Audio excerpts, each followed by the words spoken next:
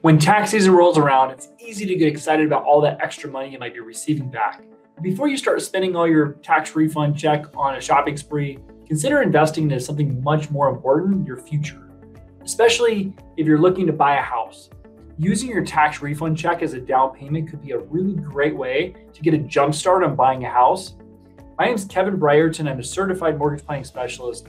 If you're looking to buy a house this year, you should consider saving your tax refund. Putting money aside, especially for your down payment, is one of the best things you can do while planning for a house. It's important to save early and often, and the more money you have put away each month, the better chance you have of being able to make a sizable down payment when it comes time to buy a house.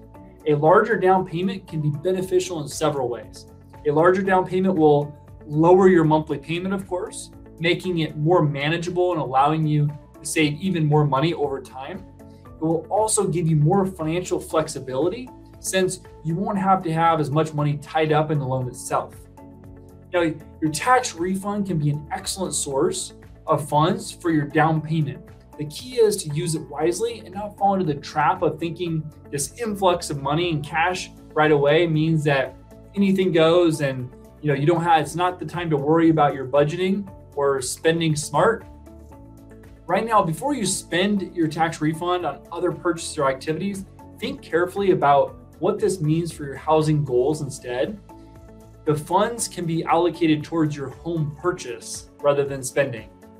Buying a house is one of the most significant investments anyone can make in their whole life. Having enough money saved up to make a substantial down payment is essential if you want to maximize both your financial security, but also the potential of future profits of owning real estate. Investing wisely now can actually really mean there can be fewer headaches later on when time comes to actually purchase a house.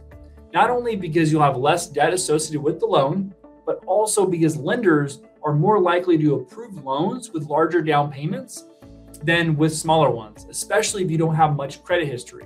Investing in real estate is one of the smartest investments anybody can do. So why not invest some of the hard-earned tax refund money right into something meaningful? So whether you use part of it as your down payment or simply placing it into savings for a future goal for down payment, let's put some of that cash away so you can have a bigger down payment for your house when you're ready to buy. So don't feel guilty about putting some of the money away.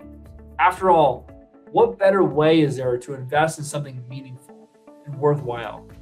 With careful planning now, homeownership doesn't have to seem so out of reach or impossible.